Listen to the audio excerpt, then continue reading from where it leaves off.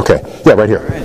Curious, what's your opinion on M theory or string theory? That is to say, do you feel that it could be the, theory of unification, or is it just a theoretical pipe dream, in your opinion? Right now, it's smelling pipe dreamy, I think. I've been following these guys for 27 years.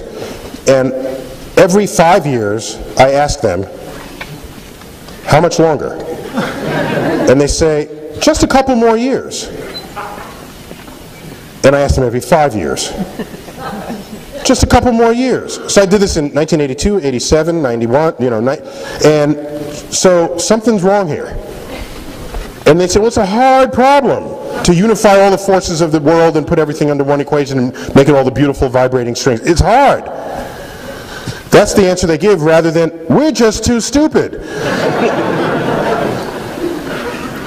General relativity was hard. It was done by one man. It took him 9 years. We had experimental proof 3 years later. I'm ready for another idea from them.